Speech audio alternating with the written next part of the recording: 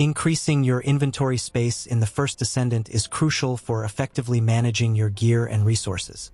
There are a few key ways to expand your inventory. First, you can increase your mastery rank, which grants additional equipment and storage slots with each level.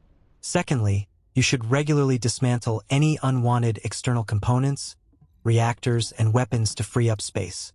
Additionally, make use of the storage slots in your Albion HQ to store items you want to keep but aren't currently using. Finally, you can purchase extra equipment slots using the in-game currency caliber, though this should be a last resort if the other methods aren't sufficient.